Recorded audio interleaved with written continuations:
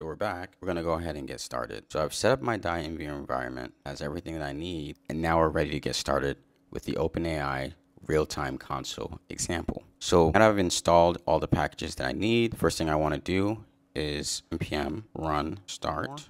npm run start. Here we have the weather. Awesome. What I'm going to do now is continue with the documentation. So we see what's going on. If I go to connect. Okay, so let's go ahead and run this server. We can create a new terminal. Okay, so we'll do npm run relay. Sweet. Let's refresh. Here it says awaiting a conversation. So let's connect. Sweet. So now we've seen response here. I'm going to enable my sound back in my computer, and that should put us in good shape. Here. Okay, so rate limits updated, response done, a lot of different things going here on the relay, which we will inspect in a bit. Let's go ahead and test out the application. I'll Push2Talk. I noticed I was speaking pretty quickly there. Let me know if you'd like me to slow down a bit. How can I assist you today? Yeah, so I'm just talking and testing this out.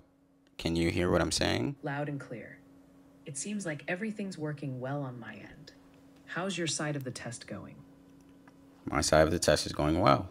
Thanks for asking. Awesome. I'm glad to hear that. Is there anything else you'd like to try out or chat about while we're here? Now, one thing that's amazing is the speed at which it's answering me. It's incredible. So now that we've tested that out, let's test out the real-time communication with voice activity detection, VAD. Hey, so I'm testing this out for the first time. That's great. It's always fun to try new things. If you have any questions or want to explore some of the features, just let me know and we can dive right in. What would you like to do first?